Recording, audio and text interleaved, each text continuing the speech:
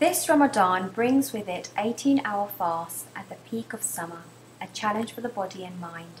In this short video, we look at what happens to your body when you fast. Less blood will be flowing to your digestive system when you fast, so more blood will be sent to other tissues in your body. In addition, your body will use the fasting period to remove deposits of cholesterol that line the blood vessels. When you breathe, your body can absorb thousands of toxins which are infused in the environment around us. Fasting helps us remove the toxins that have built up within your lungs. Your stomach uses the time during fasting to clean itself and remove any waste matter to allow for more efficient digestion. Your intestines also use the time during fasting to clean themselves and remove any waste matter to allow for more efficient digestion.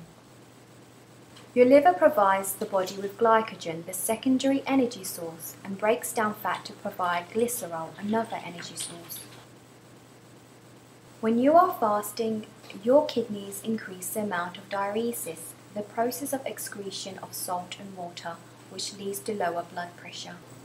The month of fasting can be extremely beneficial for us, mentally, spiritually, and physically. As long as you eat the right foods and don't push yourself too hard physically, you may find yourself in a healthier state at the end of the month.